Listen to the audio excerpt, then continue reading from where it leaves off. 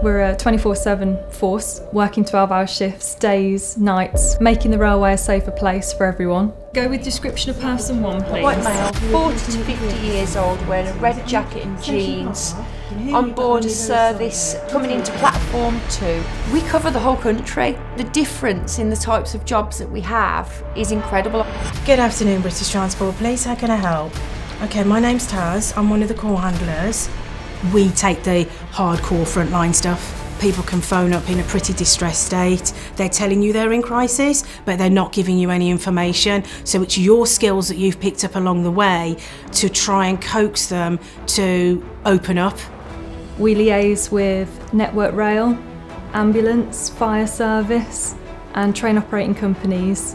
Taking and making emergency telephone calls. We run the incidents, we dispatch jobs, take updates from officers on scene to coordinate responses to incidents. I will get officers out to your location. You're not just looking after the public when you're in this role. You're looking after the officers, and it's my job to keep the officers safe. So I love that I'm part of a team. It is like being part of a family, it's brilliant.